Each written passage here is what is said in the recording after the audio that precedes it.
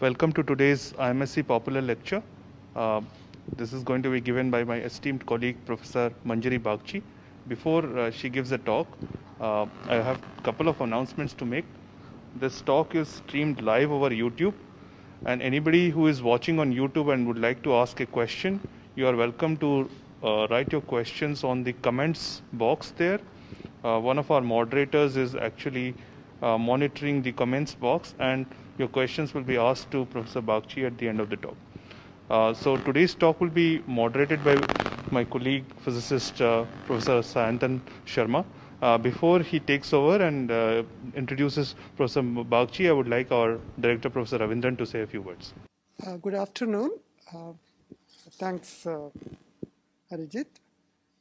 This year, we all know that we are celebrating 60 years of IMSc. IMSc turned 60 in the beginning of the year. And in order to celebrate, we have a series of special lectures, heritage talks of many kind actually, by eminent and distinguished scientists and mathematicians from our institute, also from organizations close by or also abroad. And today's speaker is our colleague, Professor Manjari Bagchi, who is going to tell us about some of the excitements in astrophysics and cosmology, I suppose. And of course, we'll have more talks in the coming months. So I request Sayantan to introduce her, actually, for those watching it from YouTube. Thank you. Hello, welcome everyone. So it's a pleasure. Thanks, Professor Ravindran, for introducing about the lecture series, which is a part of our Azadi Ka Amrit Mahotsav celebrations, which Arijit is spearheading, and also it is also a part of the 60th year celebration. So it's a pleasure to have today a popular talk by my colleague, Professor Manjari Bagchi. So she has done her PhD from University of Calcutta in 2007, and then she was a postdoc at Tata Institute of Fundamental Research, subsequently at IUCA and University of West Virginia. And after a few months stint at the ICTS, she joined here as a faculty member. So she is actually leading the Indian efforts towards in the Indian pulsar timing array experiments. So this is a very novel experiment where one uses the indigenously built the GMRT, the Giant Meter Wave Radio Telescope, which is in Pune, and they use this they use this experiment to look at or hear the sounds of the gravitational wave, the nanohertz ones, which actually come from the very early universe by looking at the pulsars or neutron stars, an array of them in the sky, and they have suggested very nice measurements in this upgraded GMRT, and she will tell us more about this in today's talk. So it's a great pleasure to request her to please resume her talk. Good afternoon. Thanks, Sayantan, and I thank my colleagues, Professor Arijit and Professor Ravindran, for giving me this opportunity to tell you about the natural laboratories I love to use to understand various theories of physics.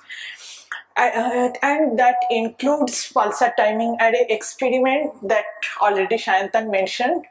But that is not everything. We can do it to do more experiments, including understanding nature of matter at very high densities, testing alternative theories of gravity, and many other things. But what are these natural laboratories? they are a special kind of stars called neutron stars, and I call them undead stars. So I'll tell you what are neutron stars, means why they are called neutron stars, and why we call them undead stars, means what are alive stars, what are dead stars, what are undead stars. So everything we will try to talk today in brief. But before that, probably you know, when we look at the night sky, all the stars we see are not the same, right? There are very different types of stars. So if you look at the most beautiful constellation Orion, you probably know that star Betelgeuse looks very red. That is called a red giant. Then the star Rigel, which is very bluish, that is actually a blue supergiant. Then there is a dog star, Sirius. And probably you know that although in our naked eyes we see only one star, it is actually a binary star. Means there are two stars gravitationally bound to each other and they are orbiting common center of mass. The brighter one is a normal alive star like our sun. We call it a main sequence star. But it has a companion, means as I said, it is a binary star. The companion is a faint star, faint in optical wavelength but not in other wavelength. That is a white dwarf. And what are white dwarfs, which we'll know today. But now I can only tell you that white dwarfs are also another kind of undead stars. So but before going to undead stars, if you ask, okay, so are all those different stars are totally different? The answer is no. They are actually different life cycles, means different phases of life of a single star. Like a butterfly was a caterpillar one day. Similarly, our sun, when it will grow old, it will become a red giant, and then eventually it will become a white dwarf. And after a long time, a white dwarf can become a black dwarf. Remember, there is something different, a difference between a black dwarf and a black hole. So what are these? Means just now I mentioned what happens to star, the sun.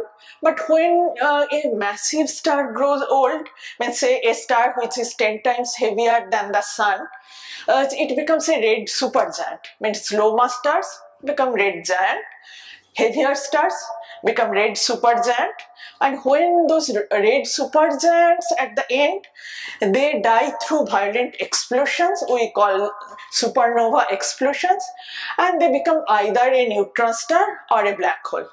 So they are also a dead star. But now forget black hole, because black holes, we know they are very compact, they are strongly gravitating, even photon cannot come. But these neutron stars and the end product of low mass star white dwarfs, they both emit electromagnetic energy, means we can detect them, we know they exist. That is why we call them undead star. But before telling you the interior structure, let me first convince you that they are very weird and very exotic object. So I said that alive stars like sun, we call them main sequence star. And not all the main sequence stars are of the same mass. Means a main sequence star can be lighter than the sun, or maybe 100 times or sometimes more than 100 times heavier than the sun, and they have magnetic field lying in the range of 1 to 100 Gauss usually. And for sun, you know, the magnetic field of the sun is around 10 Gauss. But now to compare, let us take a sample main sequence star, say our sun. So here you see there are few columns. The last column is for black hole, forget it. First column for main sequence, second for white dwarf, third for neutron star. So if I take a main sequence star, like sun, whose mass is just like sun, which we call one solar mass, and the symbol of solar mass is like M, then one circle inside a dot. That symbol was actually used by Egyptians and ancient Egyptians, hieroglyphic symbol that we borrowed, we astronomers, because every time we are not going to write M sun or solar mass. So if you have a main sequence of one solar mass, its radius is around 10 to the power 6 kilometer. You can calculate the density. Now if you have a white dwarf of the same mass, one solar mass, its radius is in the order of 10 to the power 4 kilometer. So the radius of a white dwarf is 2 order of magnitude smaller. So density will be much higher. Now if you have a neutron star of the same mass, one solar mass, its radius is 10 kilometer. Diameter is about 20 kilometers. So to give you some idea of what is 20 kilometers, just half an hour ago I was checking the distance between IMSC to CMI is 22 kilometers. So imagine that you have one object as heavy as our sun, but its diameter is only 20 kilometers. So its density is very, very high. And what is this high density? Why it is so dense? And what is the form of matter? Okay, that we are going to tell. But before that, another point we need to remember is magnetic field. I told you that magnetic field of main sequence stars is in the range of 1 to 100 Gauss. And probably you know the sun is around 10 Gauss, and even our earth has magnetic field, but that is very small, less than a Gauss. And if it helps, the fringe magnets we have, those are 50 Gauss. So this is just for some sake of comparison. White dwarfs are much stronger magnets. Their magnetic fields lie in the range of 10 to the power 3 to 10 to the power 9 Gauss. And neutron stars are even stronger magnet. Their magnetic field is 10 to the power 9 to 10 to the power 15 Gauss. Means various neutron stars have various values of magnetic fields. So before knowing what are neutron stars, at this point you know that they are a kind of very strange object. They are extremely strong magnets and very compact, very dense object. And because they are so dense, they are very strongly gravitating. So to understand gravitational phenomena around neutron star, most of the time classical mechanics is not enough. You need general theory of relativity. And that will come. But why do we call these neutron stars and white dwarfs are undead stars? To understand that, first we need to understand what are alive stars. Alive stars means like our sun. Sun is emitting energy, but it is not cold yet. Why? Because there is a constant generation of heat from nuclear fusion. And that is giving, creating heat energy. Now another thing you may remember that sun or other alive stars, they are big blobs of hydrogen or helium gas. But why we get a structure, means it is not a diffuse gas? Because it is a very, very huge mass together, right? So because of self-gravity, it is holding together and you are getting a spherical blob. And you say, okay, it is gravitating, so why it is not collapsing? Because of what we just said, it is very hot. And we all know from our class 9 physics that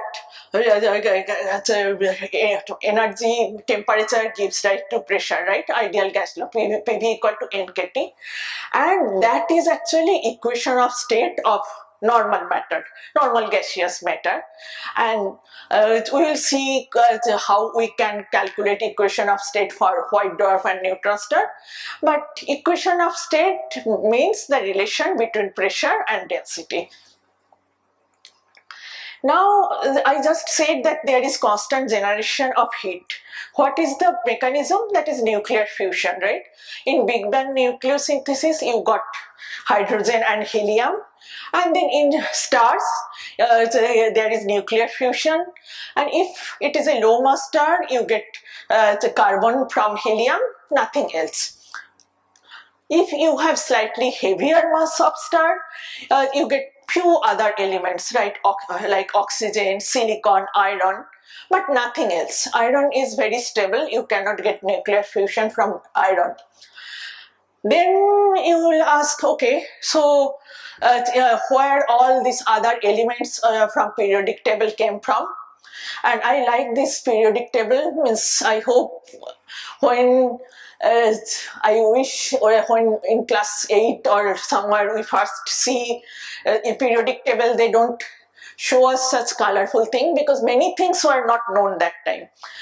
Now you look, the different color codes are actually different formation mechanism. Like the blue one, which is hydrogen and helium, is a big bang nucleosynthesis. Now you see different colors, like inside stars you get the green things, exploding massive stars. But most interesting is the orange one, which says merging neutron stars. Means if there are two neutron stars and they merge, and I will tell about this scenario a little bit more, then all these elements can form. And you can see there are many elements which can form only via merger of neutron star. And for a long time it was only a theoretical prediction, but few years ago, when first time a gravitational wave event was detected by LIGO Virgo, they did electromagnetic observation also, and those signature of the observations matched very well with those theoretical prediction of formation of those high elements. So you can notice what are the elements, and interestingly, means like precious elements like gold and silver, they are also formed through a merger of neutron stars.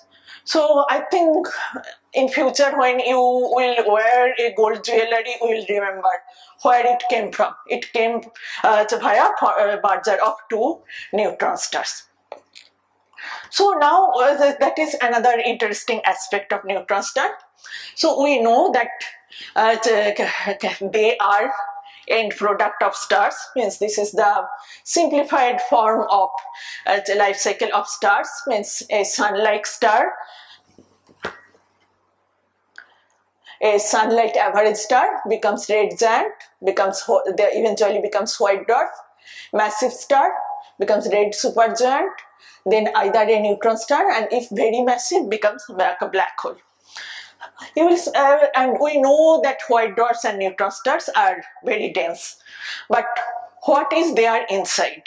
Means I just said that there is for alive star there is nuclear fusion going on, and I also said that after iron there is no more nuclear fusion. So when inside a star, when nuclear fusion is going on, there will come a stage when all nuclear fuel is consumed.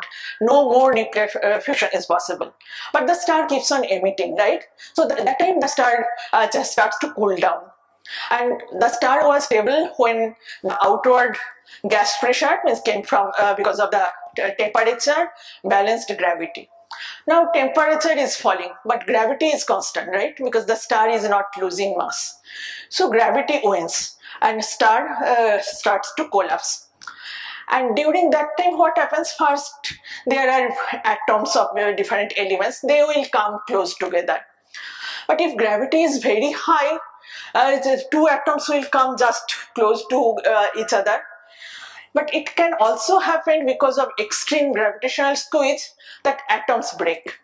And then we know inside atom there is nucleus and then electrons in different atomic or electron orbitals, right? But gravity can break this orbital structure, and you will get free nuclei and free electrons, and they can come closer together because electrons and nuclei are smaller in size. You will say, okay, then can we bring them very close together? No, because you remember electrons are fermions, so they give that quantum mechanical pressure degeneracy pressure.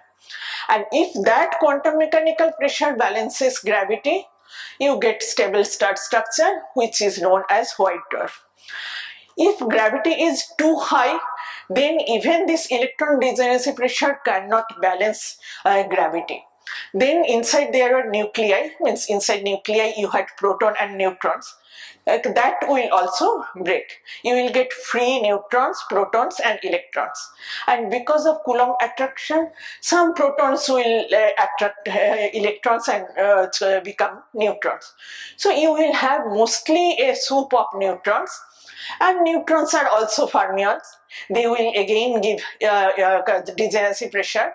And if that degeneracy pressure balances gravity, you again get stable star structure, which are neutron star. So now we know what are white dwarfs and what are neutron star. And as I said, that the relation between pressure and density is known as equation of state. And probably physics students, you have calculated equation of state for white dwarfs in any statistical mechanics book, the relation between pressure and density. For neutron star, it is not easy, although we say equation of state, it is not easy to write a polytropic form as equation of state. But most of the time we just give a tabulated form because they look very strange, because here there you have only mostly neutrons, and some theory believes there will be other exotic particles, hyperons, and some theory believes there will be free quarks also. So it is not very easy to calculate or compute equation of states of neutron star. So here I show you some of the popular equation of states, which is just the plot. X-axis is density and y-axis is pressure. It is just to tell you that how different can be different equation of state, and we do not know which equation of state is correct. That is one open challenge we will tell us. And using those equation of state, you can solve the equation for hydrostatic equilibrium to get the mass and radius of a neutron star. Means if the mass of a neutron star is 2 solar mass, what will be its radius? So that you need to solve these equations. And for the time being, look at this plot, mass radius diagram of neutron star. X-axis is radius in kilometer, y-axis is mass. There are many things, but you forget this gray region for the time being, and those red horizontal lines for the time being. We will come to those later. Just concentrate on those curved lines. Those are theoretical values of mass radius curves for different equation of state. How you can interpret that?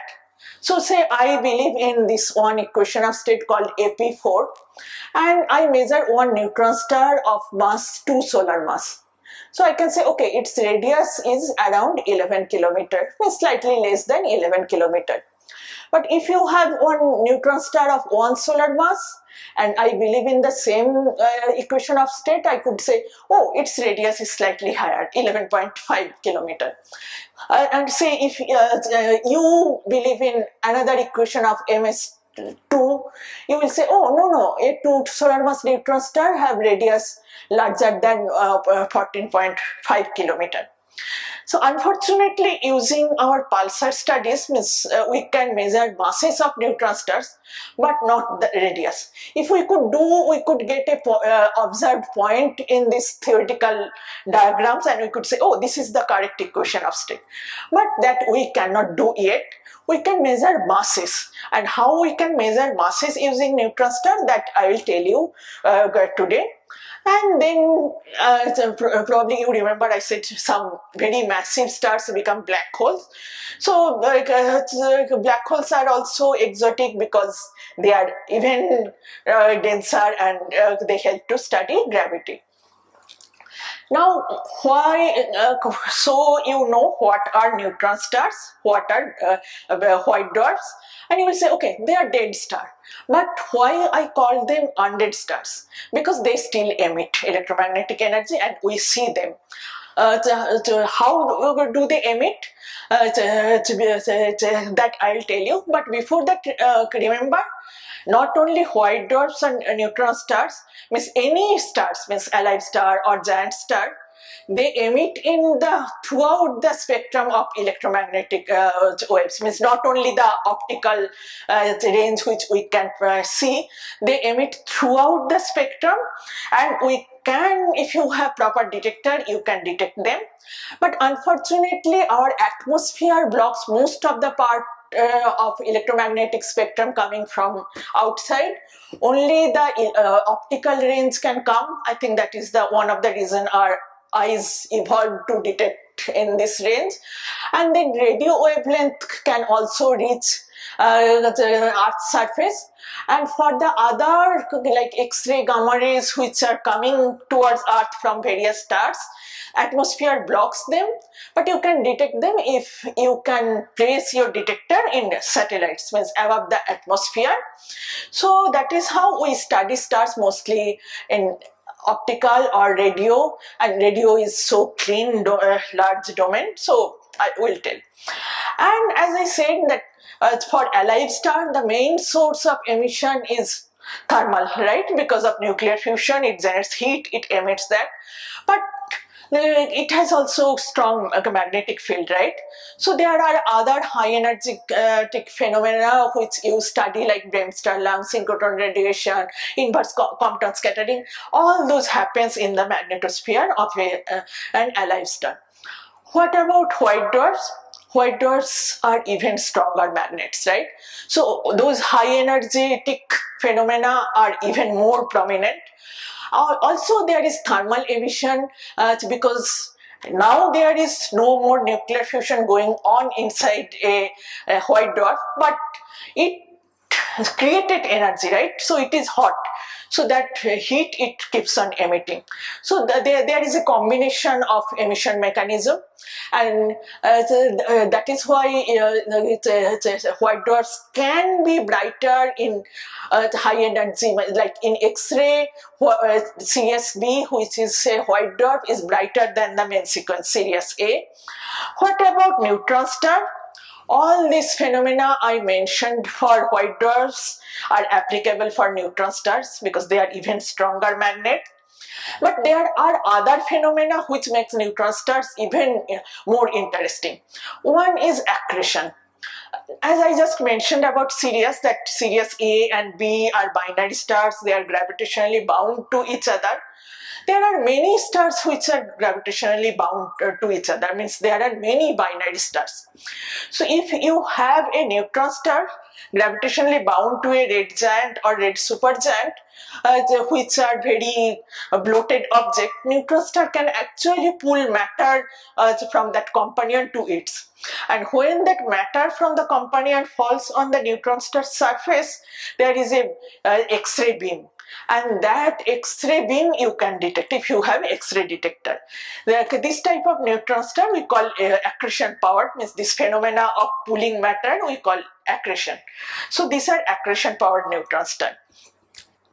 But the most interesting, most interesting to me are the rotation powered neutron stars or pulsars, which is actually due to the very strong magnetic field. So like for Earth, we know the magnetic axis of the Earth is misaligned with the spin axis, right? For neutron stars also, it might happen that magnetic axis and its own spin axis are misaligned. So in that case, when the neutron star is spinning, the magnetic axis, which you can say visualize as a bar magnet, it also rotates. And you know that when there is a dipole magnet or electrical dipole, they emit electromagnetic beam, right?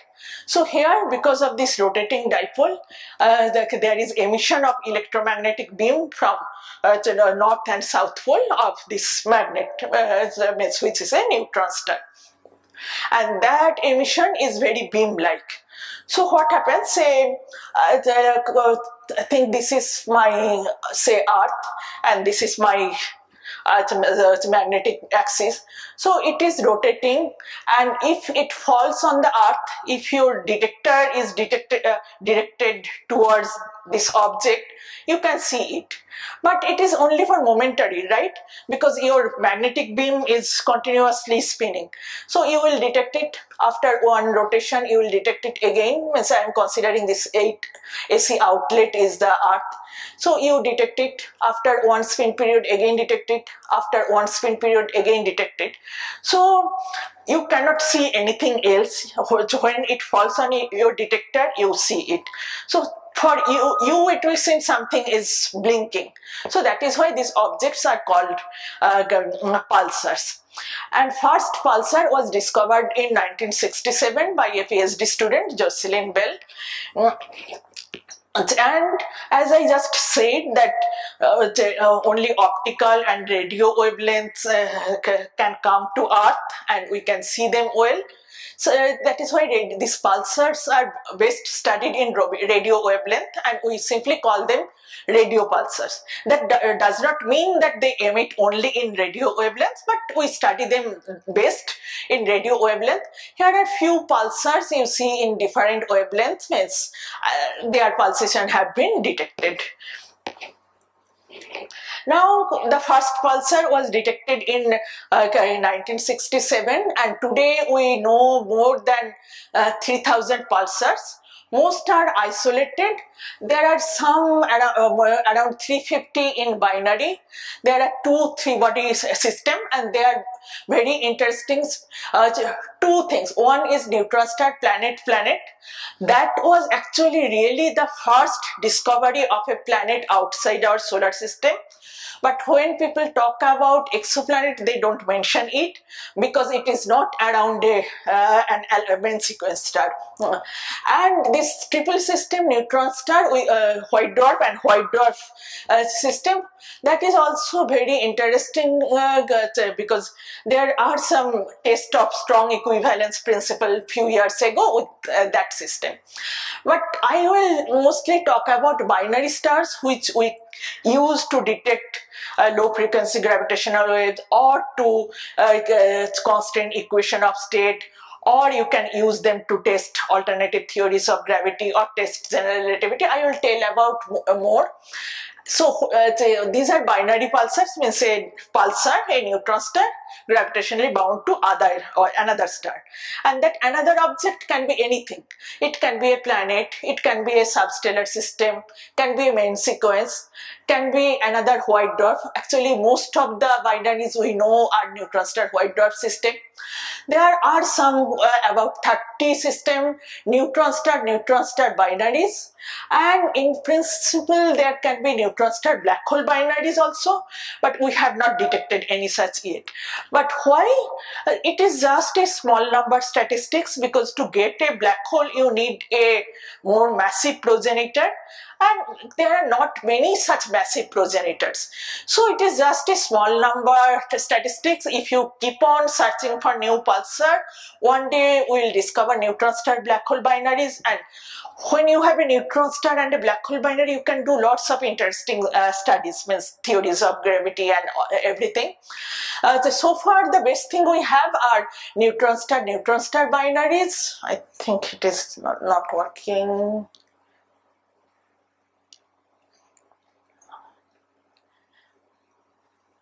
Okay, somehow this is gone. Anyway, so one interesting point is that there are. You can point with your cursor. No, it just stopped working, the cursor. Oh, okay, yeah, that is a good idea. Yes. So there are around 30 neutron star binaries. We call them double neutron star binaries.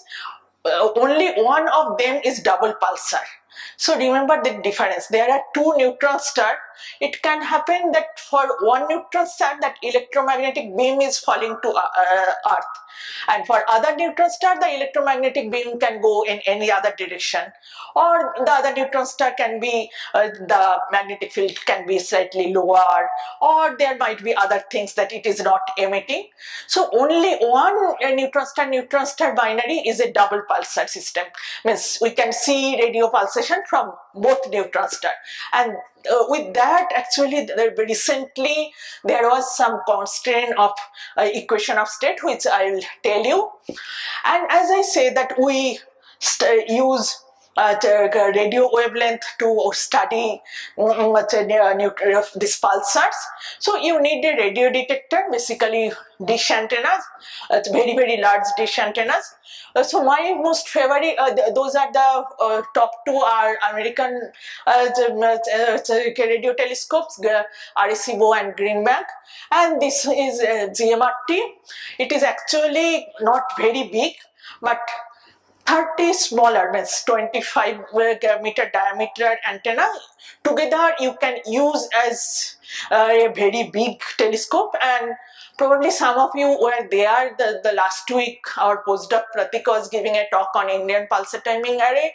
Means this GMRT is so sensitive that our 3.5 years data is as good as North American data of 12 years. And the nature of this pulsar data is that the longer data you accumulate, the data becomes better and better. So with our 3.5 years data, we are at par with the 11 or 12 year data of North American. It is just because GMRT is an excellent instrument. I will tell a little bit about that. But although we have excellent instruments, so far we have detected pulsars only in our galaxy. Whereas other galaxies may have lots of pulsars, but for that we need even better telescope. Probably in square kilometer array, which will come maybe 10 or 15 years from now, there will be pulsars discovered in other galaxies. Now we know what are neutron stars, and we know that why they are undead stars, because there is no nuclear fusion going on. They are dead, but they are still emitting. That is why they are undead. But how we use them as laboratories to understand various theories of gravity, that is because of a technique we call timing studies. What do you mean by timing studies? I just mentioned that it is just the spin period, right? For a neutron star, it is spinning, and when once in one spin period, the beam falls on the earth, you see. So I'll say, okay, so I have my detector, I measure 100 signals, consecutive signals when it arrived in my detector. Then I will predict when the next 100 pulse should arrive. And then to do this prediction, there are lots of input coming on. And those inputs give me all theories. You will say, what is the point? Means a neutron star spin period is 1 second. So it will always come in 1 second interval. First of all, this 1 second spin period is not constant, because neutron star is emitting energy. That energy is coming at the cost of its rotational kinetic energy. So it is slowing down. We'll say, okay, then we have two parameters, spin period and spin period derivative. No, because that is in the pulsar frame, right? And we are measuring on Earth. So there is a huge distance. You'll say, okay, I will say at the time distance by c. That is the main thing of timing analysis. First, the c means you cannot divide the distance by speed of light in vacuum, because it is not vacuum between pulsar and Earth. There is a cold diffuse ionized plasma interstellar medium in which electromagnetic wave travels through its group velocity. So you have to model, a priori we do not know, means which direction the signal is coming, exact property of interstellar medium in that line of sight we do not know. So we have to give guess value and we have to model it. Then what about distance? That is not all constant, right? Because everything is moving. We are measuring the signal on Earth. Earth is orbiting around the sun. Sun is orbiting around the galactic center. Pulsars are also moving. They actually have huge velocity because they are born through explosive events, supernova explosions. So there are many things, and All those things we first do not know.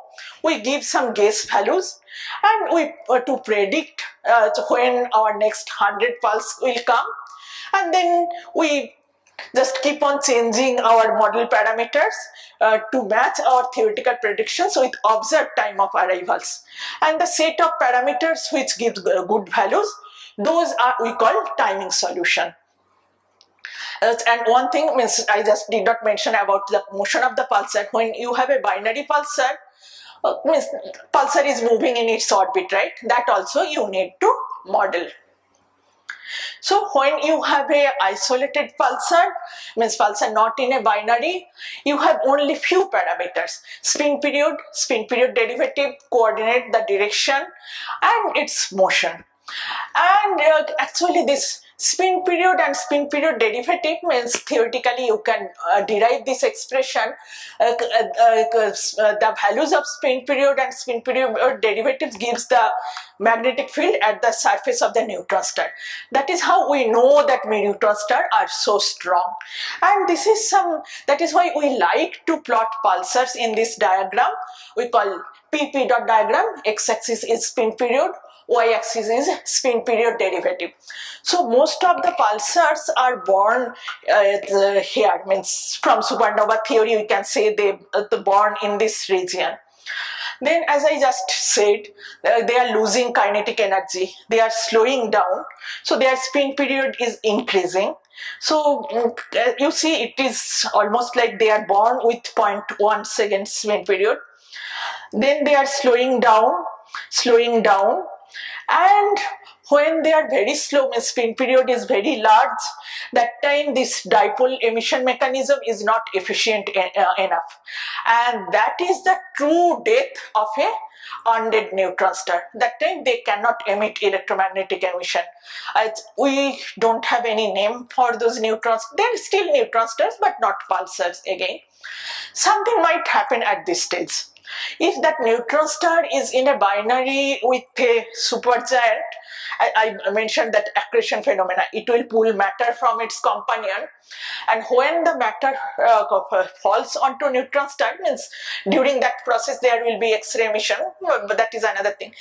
But because of this accretion mechanism, there is transfer of angular momentum. Means neutron star starts spinning very fast again. We call them recycled pulsar. And after this recycling mechanism, their spin period becomes in the millisecond order. Means a neutron star as heavy as star spins around its own axis in 1 millisecond. And for by the way, for sun it takes around 25 days to spin around its own axis. So you can imagine how fast they are spinning. We call them millisecond pulsars, and it is obvious from their formation scenario that they need a binary companion. So that is how and why most of the millisecond pulsars in binaries, and we use actually, and they are the object we use as natural laboratories to test various theories of gravity. How? By using those timing solution, means the models parameters we need to predict predict the time of arrival of pulses, and then we match when they are actually coming. And what are the parameters? As usual, first it will come spin period, rate of change of spin period, coordinate, the direction, its motion. Then we are now talking about binary pulses, right? So there will be orbital parameters, means size of the orbit, orbital period, shape, eccentricity of the orbit, semi-major axis, orientation of the orbit, because it is ellipse, right? So it matters whether ellipse is oriented like this or like this or like this. Then there is another T0, means where in the orbit the pulsar is. Means is it at the semi-major axis, or in along the semi-minor axis, or in between. So this T0 is we call epoch of periastron. You know, periastron is the point on the semi-major axis, the point which is closer to the focus. So when the pulsar was at this periastron passage, that is also one parameter we fit. Then I mentioned that, you remember I showed that most of the pulsar binaries are with white dwarf companions, and both neutron stars are white dwarfs, are very dense compact objects strongly gravitating. So general relativity comes into play, and effects of general relativity comes through parameters which we call post-Keplerian orbital parameters. And let me tell you, there are 5 post-Keplerian parameters we fit. First, precision of the orbit, means if it was a classical binary, means say this is the binary orbit, object would move in the orbit. But now because of general relativity, the orbit itself precise. That probably you know that it was a even happens for orbit of our Mercury and planet Mercury. Then rate of change of orbital period. When there are 2 objects gravitationally bound to each other and they are moving around each other, they emit gravitational waves. This is a prediction of general relativity. And when, like any other waves, this gravitational wave also carries energy. And that energy comes at the cost of gravitational binding energy of the system. So it is losing gravitational binding energy. So 2 objects, they keep on coming close and close. So their orbit is shrinking. So that means orbital period is decreasing. So that is the, eventually they will merge, but that is a separate thing. The objects we are studying are far before merger, but this rate of change of orbital periods is detectable. And when the first binary pulsar, which was actually coincidentally a neutron star object, was discovered, the discoverers modeled this rate of change of orbital period, and it exactly matched with the theoretical prediction. Here you can see their plot. Those solid line is theory and those points are the data point. So you see such a good agreement. And emission of gravitational wave is the only reason which can cause the decay of orbital period, right? That is why this discovery is called the first detection of gravitational wave, although they say it is indirect detection, but I do not understand why it is more indirect, because even in LIGO you see interferometric pattern. If that is not indirect, then why this indirect? That is a confusion, but anyway. Then there is a Shapiro delay, which is the effect of space-time curvature of the companion of the pulsar, and that is significant when the companion is white dwarf, because that is also strongly gravitating, and will be even stronger if it would be a black hole. And this can be parameterized with 2 parameters, mass of the companion and viewing geometry, because that tells you that whether the signal comes very close to the companion or not. So there are 2 parameters, inclination, that Shapiro shape parameters S, and Shapiro range parameter, which contains the companion mass MC. Now the last post-Keplerian parameter we fit, this is called Einstein delay. This is just conversion between the proper time in the pulsar frame to our Earth frame. Now, sorry for this slide, I usually don't like to show equations in my talks, but I cannot help this. So here when you do timing analysis, as I said, first you fit Keplerian parameters or orbital period and eccentricity. That is PB and E. PB is orbital period, E is eccentricity. So your data analysis gave you those 2 parameters.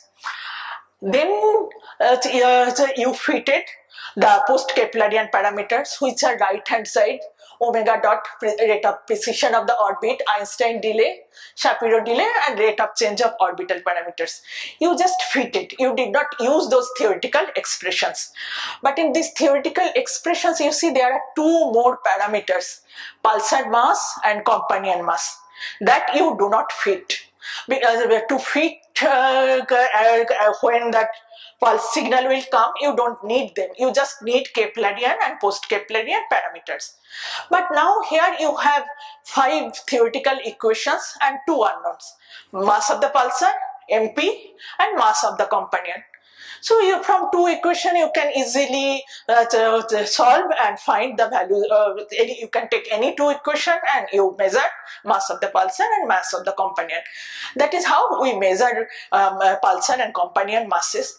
But another interesting fact, these equations gives you indirect test of general relativity, because all those equations were derived under general relativity. Now say I use the first two equations, I find some value of mass of the pulsar and companion, and you take last two equations and you find another set of values of mass of pulsar and companion. If there is a disagreement between our result, you can say, okay, either one is doing wrong or any one or all equations are wrong. But it never happened. Means all mass measurements, means using all equations agree very well. So that means all equations are correct. That sometimes is called indirect test of general relativity. And that is how we measure pulsar masses. You remember this plot I have shown, means x-axis radius, y-axis mass, and those lines are theoretical mass radius predictions, and those are error bars, measurement of mass. And we could not measure radius, right? Because these equations, post-Keplerian parameters, there is no, radius is not a parameter there. So that is how we cannot measure radius.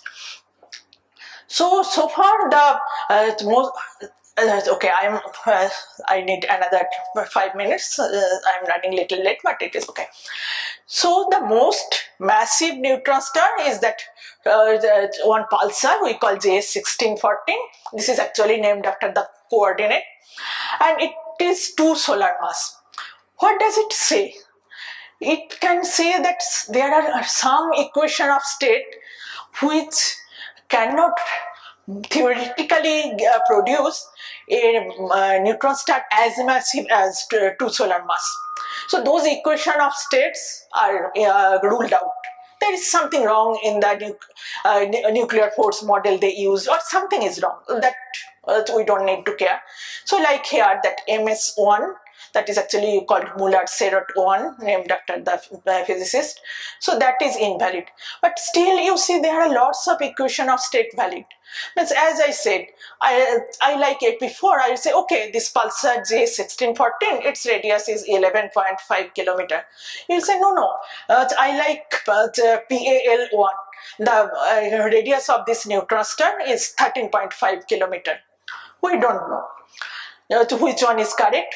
So few years ago, when there was that LIGO-Virgo merger of neutron star event, which I said supported the idea of gold production, that time actually people needed to simulate the tidal deformability of neutron star, and using that depends on equation of state, which depending on that they could give some allowed region, but there they could give just some allowed region of the phase space and still lots of equations are valid. Similar effort was done by X-ray groups by modeling thermonuclear bars. There also they can give some allowed region, but nobody can pinpoint the equation of state yet. But recently there was some effort, okay, that I will tell you. And this slide I already mentioned, that matching of all these equations and indirect proof. So forget that. So what I was saying, that recently using pulsar timing, there is a step forward for constraining equation of state. That is using one effect called lens thirring or frame dragging effect. Means whenever in common term we say what is general relativity, we say okay, general relativity means if there is mass, space-time is curved towards that mass. But the spin of one object also affect the space-time curvature. And for binary pulsar, that was modeled by lens and thirring, and this effect is known as frame dragging effect. And that effect has been detected for other system, but for pulsars, means for binary system, this frame dragging effect, the spin, that actually contributes in the precision. So precision of the orbit. So few slides ago when I showed you that precision of the orbit and some analytical expression, that is only the effect of mass in the general relativity. And that has actually two terms we call post-Newtonian terms, omega dot 1pn and 2pn. But this frame dragging effect is another term we call lens thinning term.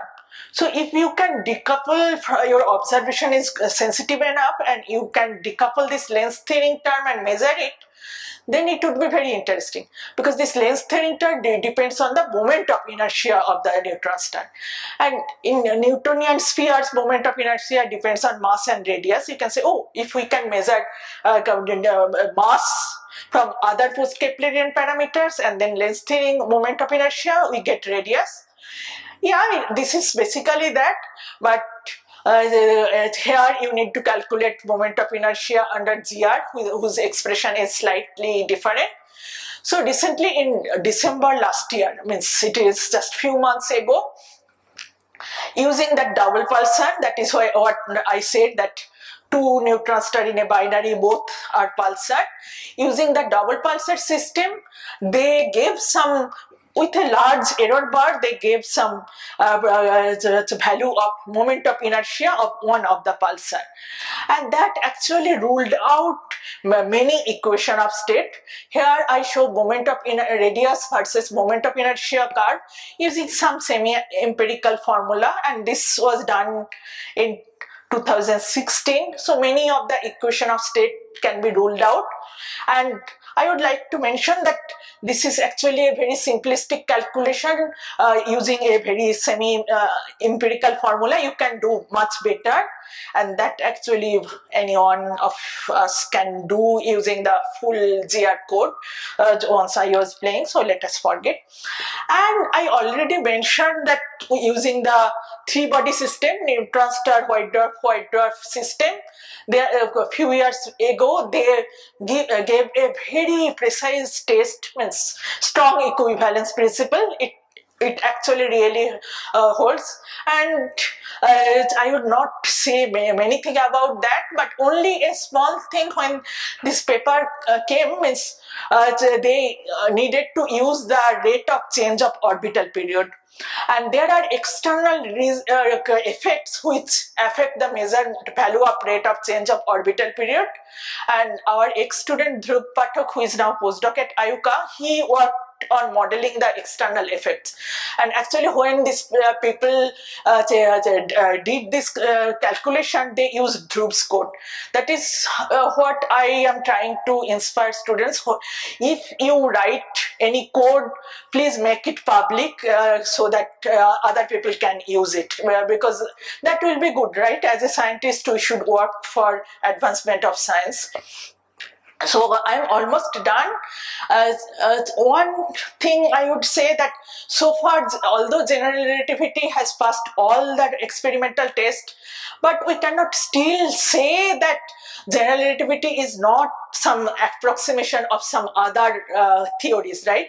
So there are various theories like scalar tensor theories and many things. And one thing is that although general relativity allows only quadrupolar gravitational wave, but like scalar tensor theories, they allow monopolar or dipolar theories. It means monopolar and dipolar emission of gravitational wave. It is possible, and if those theories are correct, and if those other types of gravitational wave emission is possible, the rate of change of orbital period will be different. So if you, and it is possible that different types of gravitational wave is being emitted. So there are some effort to see whether monopolar or dipolar gravitational wave is there. So for using pulsar white dwarf system, people placed some limit on the constants of scalar tensor theories. You can improve those limits of those parameters if you have a neutron star black hole binary. So probably from 10 years from now we can do I'll skip, and here I am coming for last 2 minutes on pulsar timing array. I don't want to spend much time on pulsar timing array because this is a so exciting field. It should be a separate 1 hour talk, but I only want to see that okay, there was reason that last 5-6 years we all were very excited about all LIGO detection of gravitational waves, but that is only the tip of the iceberg, because like electromagnetic waves has a broad range of frequencies, gravitational waves also have various frequency ranges, and various sources generates gravitational waves at various frequencies. So LIGO can detect only high frequency gravitational waves. When you will have LISA, means laser space interferometer, it will be able to detect mid-frequency gravitational wave. And then there are low frequency gravitational waves, mostly generated by merger of galaxies, merger of supermassive black holes, etc. How do we detect them? So here you need actually very long detector. So instead of building any detector, we use pulsars. Means remember, here we are not using, not trying to detect gravitational waves emitted by the pulsars. They also emit gravitational waves, but that will be detected by LIGO people. But here we are using pulsars as our detectors, and we are seeing whether they bear the signature of gravitational waves. And this is a very complicated thing because the pulsars themselves sometimes behave because they are actually neutron stars. There are things like star quakes, bleeds, many things. So that is why you need to observe many pulsars. So say you are observing 50 pulsars. If you suddenly see some strange behavior of one pulsar, you say, okay, something is wrong in this pulsar, maybe there is a star quake. But if all your 50 pulsars suddenly show something, that means something is coming. And we know some theoretical relation, if gravitational wave come, what will be the nature of this common behavior. So this experiment is known as pulsar timing array experiment. Array means array of pulsars, and timing means we are doing timing analysis. And as I was mentioning, and Shantan also kindly mentioned, this is an international effort going for almost last 20 years. It started by North Americans using Arecibo and Greenbank telescopes. Then there is Australian group, there is European group, and in 2015, 5 of us, we started Indian pulsar timing array group. And now in 2015, we started by 5 or 6 people. Now we are more than 40 people, and we are using GMRT. And actually for last few years, we have some Japanese colleagues who are also using our instrument, and we are part of international consortium. And probably that is why I don't see Pratik here, because some young members of NPT are very busy these days. Actually, this week is our busy week. We are all sitting together analyzing data, because our data, we are planning to release our data to the whole world by end of this month. And we are combining our data with international pulsar timing array and more result.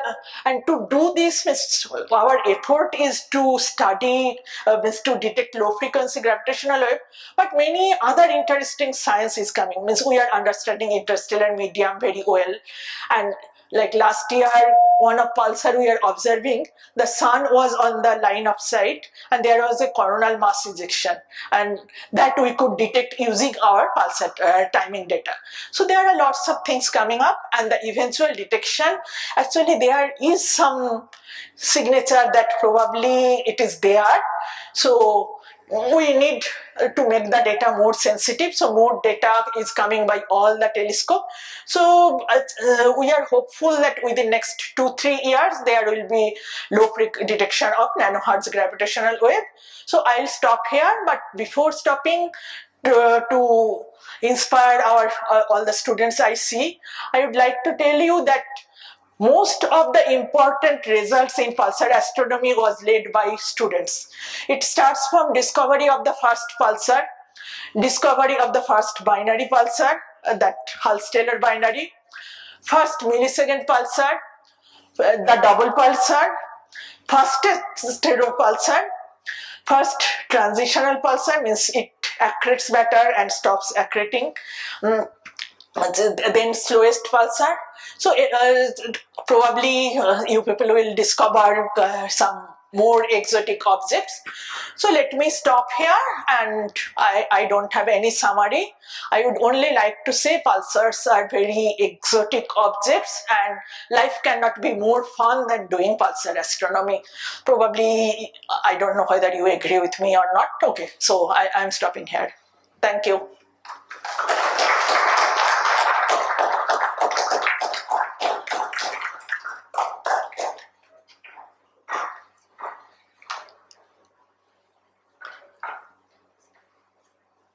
Thank you, Professor Bagchi, for telling us about this fascinating physics of neutron stars. So I'm sure there will be many questions. So this session is open for questions.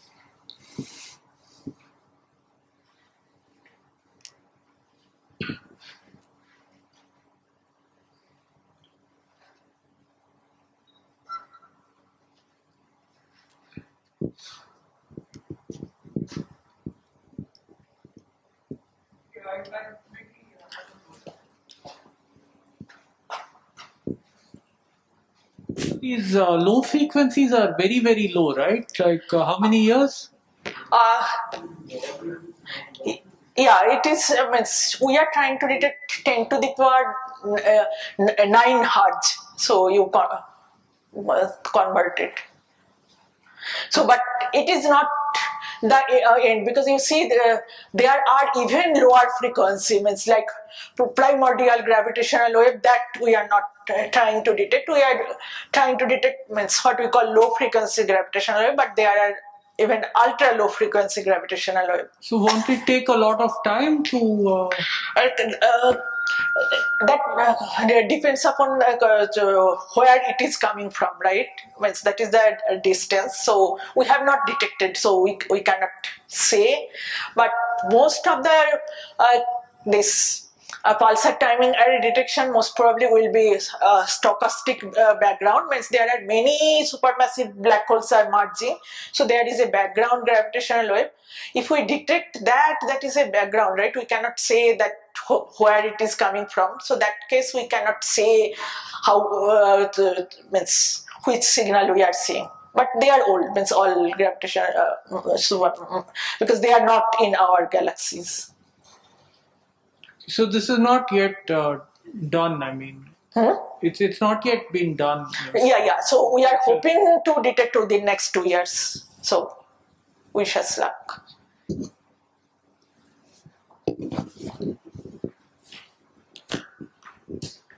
A very nice talk. I have a question not really about pulsars, but about the materials on Earth that originated from pulsars use. Yep. So, is it that they came from the supernova explosion, or is there something that is actually made in a pulsar itself that yes. can end up here? So just let me, So can you switch up the light probably there, right? So you see there are exploding massive stars, means which are supernova explosions. Those are the green elements, but supernova cannot produce other elements like like iron or actinium, radium, all these things. Okay. My question is, I guess, if gold is produced in merging neutron stars, how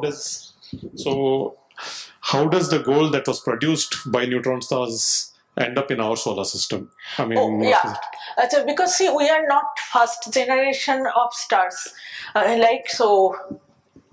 Do I have that plot somewhere?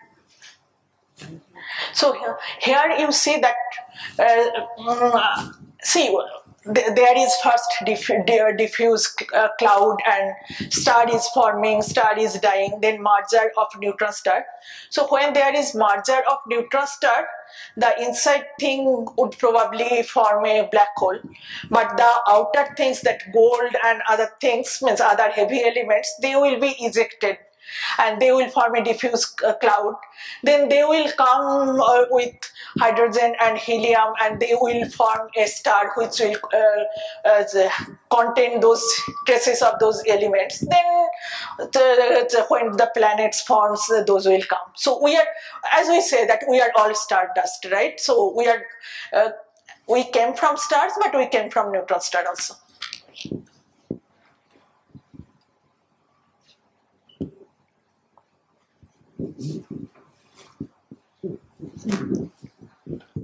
So as we see, from sun-like stars, the neutron stars are emerging. So Emerging means? Emerging means they are creating from sun. No. Sun will become a white dot, but you need some massive stars. Yeah. From yes. sun. So my question is, the magnetic field of the stars is very small, and the neutron star magnetic field is 10 to the power 12 Tesla type of thing. So how it is becoming, the small magnetic field is becoming that large? Yeah, that is a very good question. We don't understand very well, but there are some theories. First one is, we say, okay, it is conservation of flux, because see, your star was very big, right? And say the density of field lines was something else. When it was squeezed, the density of field lines increased. So you can model it like that. And another point, probably you have studied, that means all these neutrons and protons, they have their nuclear magnetrons, right? So that magnetic field also comes into play. So there are actually various models. Means some people gave models that something happens during supernova, but these two are the most trustable theories we still we believe. But it is not very well established, but these are the only options we have.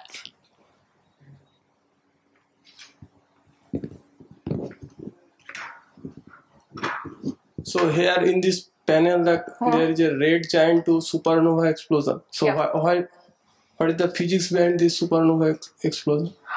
Okay.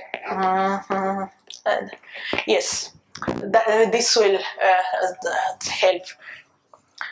So see, here means this is a massive star which will give, means the end state of a massive star which will give you supernova explosion.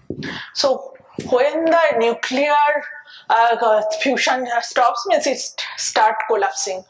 What happens means, first these outer cells, they will collapse, they will fall to inside iron core, and they will bounce back. And that is the supernova explosion, and they will give supernova remnant. And the inner core, that will collapse to give you the neutron star or black hole, depending upon the mass of the core. That is why I mean say the initial star before supernova explosion was say 25 solar mass, and only when it becomes neutron star, it is only 2 solar mass, and the rest just bounced back and gave supernova explosion. Thanks for the nice talk, ma'am. Thank you. A small question, but slightly out there. Since you mentioned that we have a pretty decent idea of that by using different equations of state, we can sort of predict what kind of elements would be there inside a neutron star. Would this be an effective way to sort of look at pulsars and try to establish what kind of stars they were when they were main sequence? For example, so could we be detecting things that look like remnants of population 3 stars, for example? Yeah, that actually is possible. Not means It is not a very easy task, but I have not talked about that aspect. What we call neutron stars, they actually have some normal matter crust, and when you do X-ray studies, you get signature of atmosphere of neutron star and the crust. It is possible, you can get emission and absorption lines in X-ray, and sometimes if some of the neutron star you see them in optical or ultraviolet rays, it can tell you something about the elements they had. Yeah, it is very good question. It is possible to do.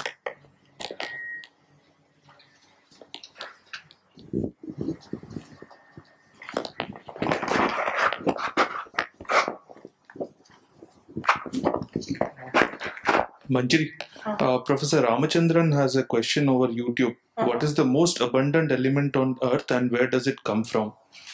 Oh, that is a good question, but I do not know very well. So where is my periodic table?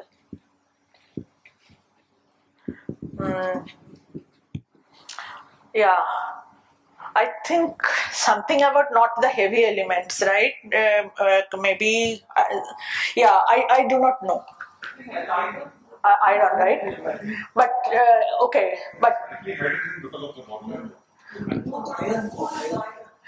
what about oxygen? We have such a huge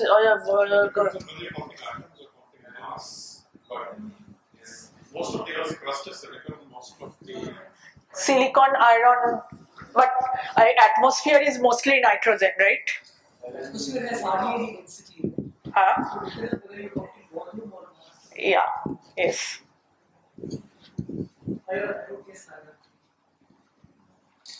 Because oxygen is mostly oxides. Yeah, so what is your definition of art? Yeah. So no, oxygen, it doesn't, we are not talking about pure elements. Oxides count. Yeah, perhaps we can say iron and silicon. Pure element is iron. Okay, silicon comes from exploding stars, so does iron. Silicon is only available as silicon.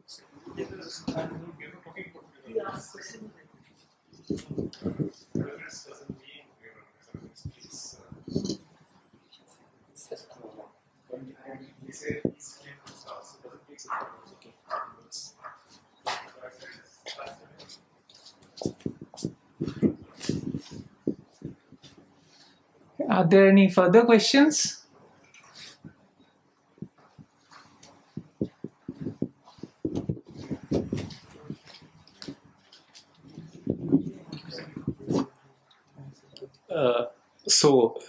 Any interesting models or theories yet to be tested specifically in black hole neutron star binaries? Yeah, so it will help us to improvements. So far, we have tested the scalar tensor theories. Means you cannot test, you cannot say that those theories are right or wrong. You could place some limit on those parameters of scalar tensor theories. Those can be improved using neutron star black hole binaries, and also means like no hair theorem means if black holes had magnetic field and if it is a compact binary, they could have interacted, means neutron star signal and black hole signal. So that might also be possible. So it means we have to do very accurate timing analysis to see what we can do with black hole neutron star binaries. But definitely improving the values of parameters of alternative theories is possible.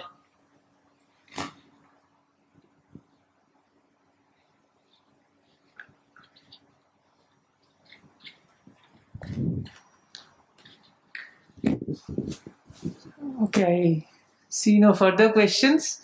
So thanks, Manjari, for this very fascinating talk. Thank you.